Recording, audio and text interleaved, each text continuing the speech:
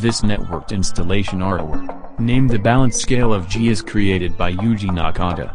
The key idea of this work is that the measurement of a person is comparative, tentative and volatile.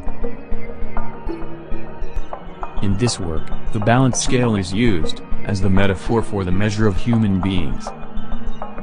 LCDs hung on the both sides of the balance scale display specific words, randomly chosen from 8 different languages, as well as the number of Google search result, at this very moment.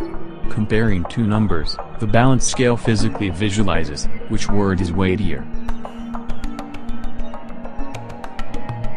Every words on the LCDs are abilities, skills or characteristics related to the assessment measure of human beings.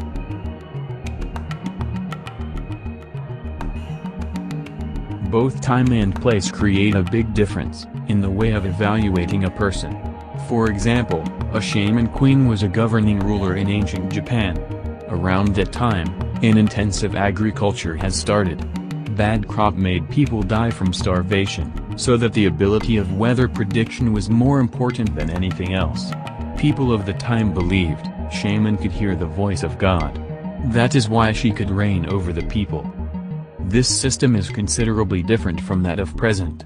Today, the measure of evaluating a person is getting much more diversified into various kinds.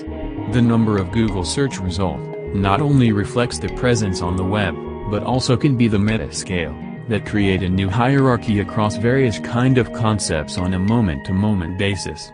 In addition, the distinction between the online world and the real world is getting meaningless in these latter days, because the online world is penetrating deeply into today's society. In fact, it is able to say that we can hear the voice of God through the Google search result, instead of shaman in ancient